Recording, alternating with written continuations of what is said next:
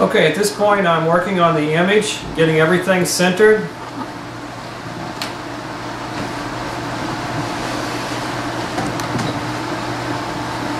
I'm raising the condenser so that it's in contact with the bottom of the slide.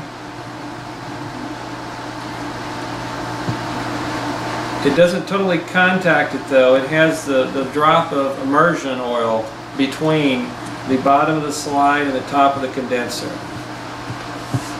And I've brought the 50x oil immersion objective down into contact also with that drop of immersion fluid on the top of the slide.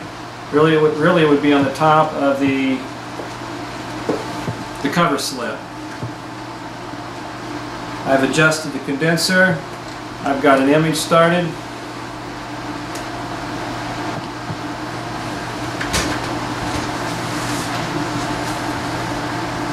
One thing you may want to adjust is how far this condenser, actually how far the fiber optic cable goes into the condenser. There's a small Allen head socket and you can loosen that and you can push it in further or pull it back. So work on that while you look into the objectives as well. There's many ways that you can refine the image to get the optimal image. That is just one way. Centering the objectives is another. Working with your illumination intensity is another.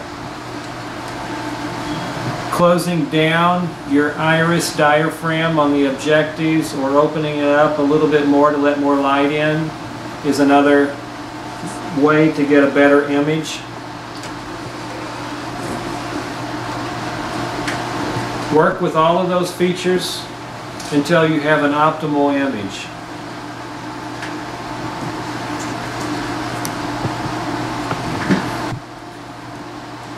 We're going to hook up a camera, a USB camera. It has, this particular version has a C-mount on it.